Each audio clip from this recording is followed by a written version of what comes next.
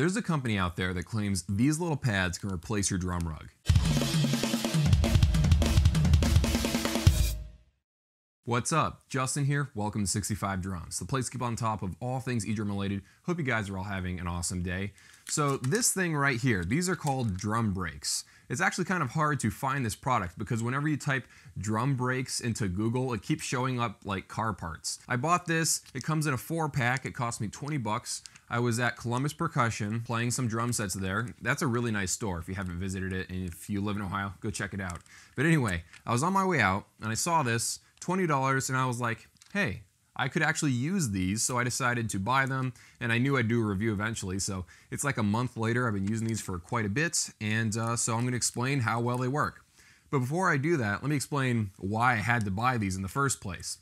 In the beginning, when I first started drumming, like, I don't know, 8 years ago or something, I got this right here. This is my original drum rug, and it's not even a drum rug.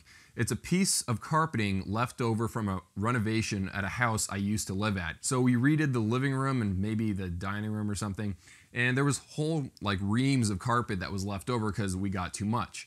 So I just went down to the basement one day when I got my first drum set, the one behind me actually, and I just cut a giant piece of it out and it became my drum rug. Completely free, and it was awesome. The not so awesome thing about it is that it's really, really ugly. Couple things. First of all, I don't like this pattern. It doesn't look like a drum rug. Also, as you can see, all this stuff right here, it frays, and you have to continually go around with a pair of scissors to cut off all these like frayed edges. And it's white, so every little, mark on it shows up. So ideally, I just wanted something that would look nicer. It didn't really matter to me. Obviously, I used this for like 8 years, so obviously I wasn't bothered by it too much. The reason why I upgraded to this other drum rug behind me is because I have a YouTube channel. And there's like 2 million views or something now. So lots of people are looking at that, and I wanted it to be more professional, especially when you're seeing like the overhead shots. I wanted there to be like an all black or an all dark blue surface on the ground and not this giant piece of old carpeting from a house I used to live in. So what I did was I went the absolute cheapest route I could possibly go. I went to Lowe's, I went to the outdoor carpet section, and I got this humongous roll of carpet. And that's what's down there right now. It cost me $20. That's it. It was incredibly cheap.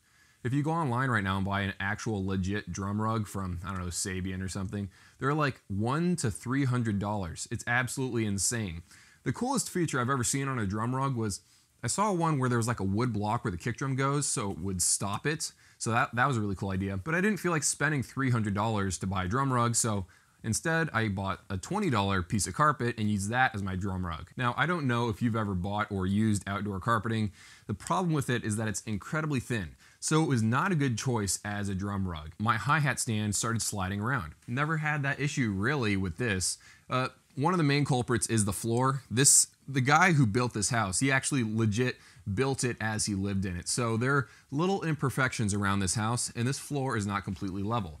And really the only issue I've had with this entire drum set on the new piece of carpet I'm using, the only issue is with that hi-hat stand. So let's go back to when I was at Columbus Percussion. I saw a package of 4 of these, and I was thinking to myself, my hi-hat stand is the only problem. It has 3 legs on it. And that means I'll have 1 to spare, and if it doesn't work, I can yell about it in a review, and if it does work, I can tell you guys to go buy it.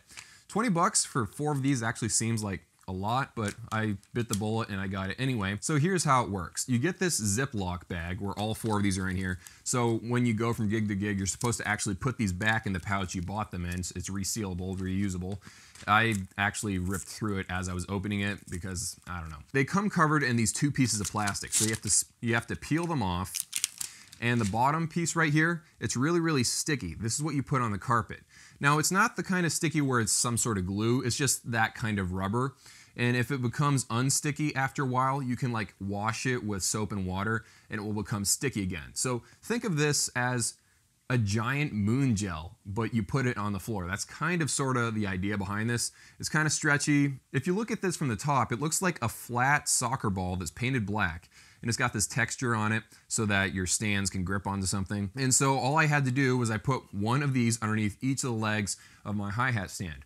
And ever since I've done that, it works. Like, this stuff legit works. If you have one stand or one floor tom that just moves, then if you don't want to get an entire drum rug, then maybe go with these. Before I put my money down to buy this, I was talking to the guy at the music store and I was like, hey dude, have you ever used these? Do they actually work? And he's like, yeah, they do work pretty good. Don't use them on linoleum floors though, because they don't work on that. Now, the problem is they only give you 4 in each package, so that's $20 divided by 4. These are $5 a piece. There's probably a way to go find a giant sheet of really sticky rubber at some hardware store somewhere and then cut out circles or whatever.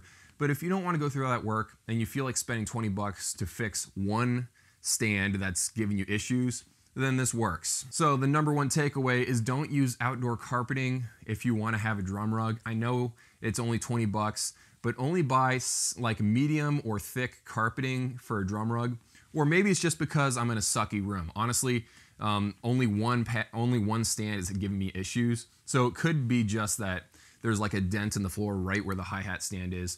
But regardless, I didn't really have that issue much, at least with this piece of carpeting. So go for at least a medium or thick carpeting if you don't want to buy a legit drum rug. So question of the day, do you have a legit drum rug that you spent like $100 or $300 on?